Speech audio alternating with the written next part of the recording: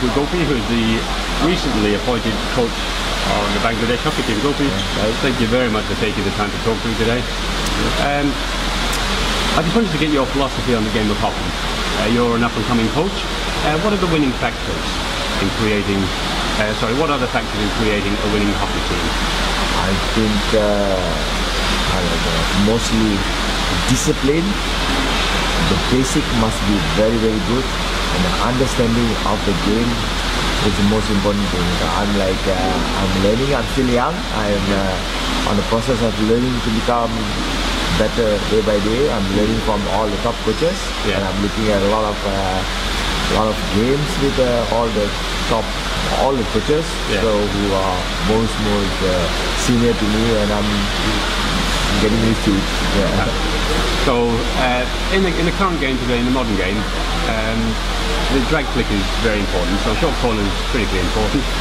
How important is it to have a specialist drag flicker? I think everybody needs a specialist. It's winning and losing depends on the flicker at the moment. So and the goalkeeper. It's a goalkeeper defending PC and attacking PC is the most important thing at the moment, I think. Most crucial, like example in the World Cup, Australia scored. That was a very unusual result. So it's like for me the most important element. As a drag flicker. So do you have a special program for developing your drag flicker? I was like I'm Bangladesh team for 45 days with them. Out of the 45 days, 40 days I was like training with them, PC attack. Looks good. Every day, practically. So it's for me it's like very, very important. And at the same time, we need to get shot corners also. Okay. Okay. So you had selection process. I know you can't really say much with Bangladesh because you just handed the team. But normally speaking, you have your team, your squad, and you're down to the very last. You've got one position left, but two players. How do you fill the last position out from those two players? What do you look for that very last position? Usually, if the last position will be like, for me, if I can get a younger player who's similar with a senior player, so I might as well take a junior boy who will, when I see there is a possibility of them to grow up, so I'm going to take them in. Eventually they will come to, most probably they will be better when I give them experience in the next level. Well, so far, looking at your team playing, they seem to be very motivated. How do you motivate your players?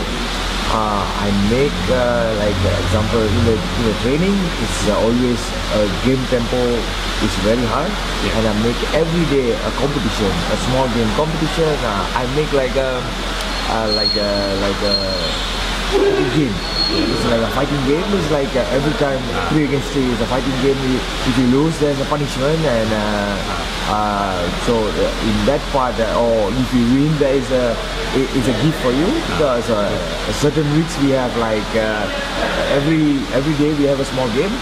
So every game, whoever that wins, they have a photo session, and at the end of the week there is a winner and loser, and they'll get some gift. I think make it interesting for them. So I think that's a good idea. So you've got your player, you've motivated him, you gave him his gift. Sometimes if things are not going well, how do you criticize your player? So they're gonna do mistakes eventually, but every day you keep on doing this, they're gonna improve for me.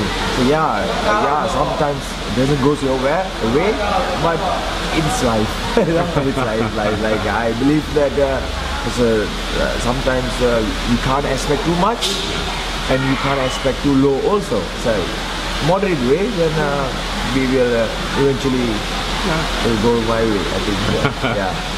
Okay. The players these days are not just a defender or a forward. They can play forward, back. How do you develop the all-round player? So it's like it's game all from because now everybody plays total hockey. So I when I went to Bangladesh, I told them that there is no defenders, there's no midfield, there's no strikers or forwards. It's like everybody have to play all positions. If you can't play in that position, if you're not, you are halfway here, halfway there, you're not gonna make it. Yeah. So now at the moment, there are defenders who is playing in the midfield, and midfield playing in the forward line, and the forward is playing in the midfield in my team at the moment. But they're not good enough yet. No. But eventually they will be there in the future. Short corner. Attacking short corner during the game, you see the bench, they will send out the instruction, we use this short corner. How about the defending short corner? Do you review the defending short corner live during the game and make those changes? Oh, it's like in that situation, defending short corners is like we already prepared. So it depends on the goalkeeper, because I gave more responsible to the goalkeeper to make a decision. They make the decision. So because they have to, because they are on the field, I can't like there's no time for me to say. But the goalkeeper have more responsible to organize. Okay. Because the first runner, second runner, the postman, they all know their work. But the goalkeeper is the most important. Principally, the goalkeeper is the guardian of the net. He has to decide. Yeah, because he have to take care of the goalposts. Yeah. So they have to prevent that. Yeah. We have trained so much on the defensive, but still not good enough. That is okay. Okay. Your player, when he receives the ball, what's the very first thing he should do? Oh, before is pre-scanning. Yeah, So, pre-scanning. Yeah. Pre-scanning. Yeah. So pre-scanning before the ball comes, you need to pre-scan where you want to go. Then the next is like there must be options. Yeah. Always teach them whenever you get the ball, there must be people to give option at the back, at the side, and the forward line. Okay. So there must be at least 3 options for them to like outlet. So that's the only way. Yeah. Okay, your player now, he's scanned, he's got the ball, he's doing something with it, he's attacking, he's in the last 25-yard area. Do you have a rule that you give to your player about whether they take on the defender or whether they pass the ball back? Exactly. So usually, if it's a 1 against 1, it's a Bangladesh team, 1 against 1, they will go. They go, yeah. You should go. You should use your skill. I don't want to kill any skills, but there is a 1 against 1, you should go. Okay. I don't know. You should, if you're possible, if you think you're good enough to, because 1 against 1 is 50 in team. Yeah? But there is another guy coming, then 2 against 1. So it's like a more possibility for you to get to win. Yeah. But there is 1 against 1, it's either you go, a good chance to score, or make something. You can do something. So I think, Okay, last question, because I know you have to get to your team meeting. Yeah. You've been around hockey for a long time. We see a lot of changes in this game, in nearly every year. Even in the last 12 months, we have now the 15-minute quarters coming in at the higher levels. Yeah. If you could change one rule, what rule would you change and why? I think the reason one, they say that the free inside the dotted line, I think that's more dangerous for the defenders to get hurt.